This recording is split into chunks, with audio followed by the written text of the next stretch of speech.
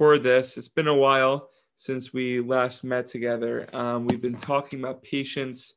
We're in that sugya, and we're continuing. So just to give a little recap, we spoke about when to push and when to wait. You can check it out on YouTube and get the whole recap. It was a fire chabura that night. I think it's 22 minutes long and a lot of fire stuff there. So you can check that out. Now we're continuing.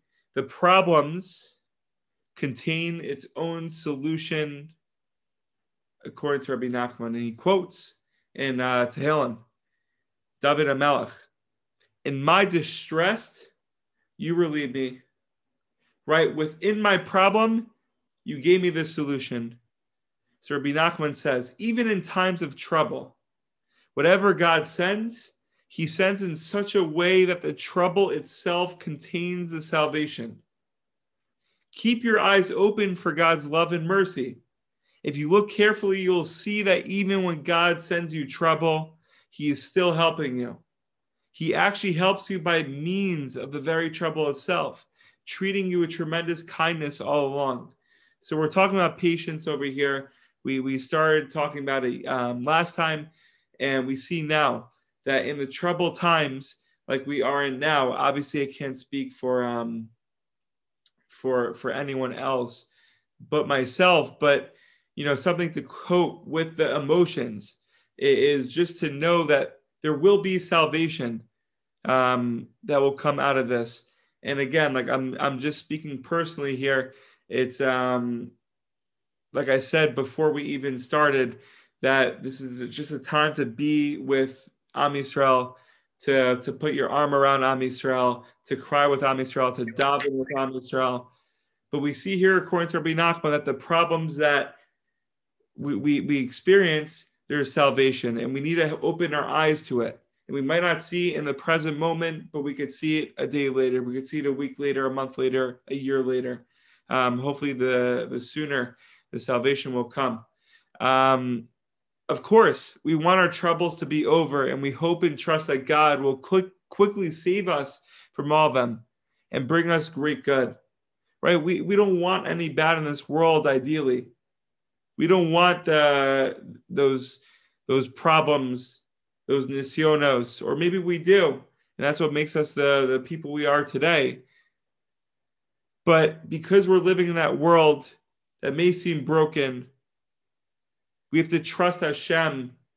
We have to have emunah on Hashem, that it will be fixed, and that we're not living in a broken world to some. Maybe Rabbi Nachman is telling us to open up our eyes and could look at the world in a beautiful way. I don't know. It's just a thought. Yet even now, while our troubles are still tormenting us, God is helping us. Even in the troubled times, God is dafka there with us. Again, we have to rely on him. We have to daven to the Ribbon Shalom. We have to demand from the Ribbon Shalom. And look, it's just some eitzos. It's just from my advice from Rabbi Nachman to always have hope. To always have hope and always to rely on Hashem, even in the toughest of times. So Mirz Hashem, guys, we should really just spread our love to Am Yisrael, be there for Am Yisrael, and Mirz Hashem, the problems that we're experiencing right now should be over very, very soon for each and every one of us, and for the rest of Am Yisrael. Does anyone else have anything to say? Questions, comments? Please feel free.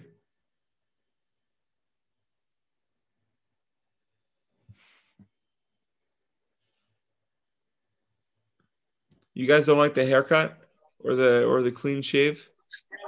Jack, you look good. All right, thank you. Not good. You look great, Jack. All right. Chazak. Awesome. Anyone else have anything to share before we conclude?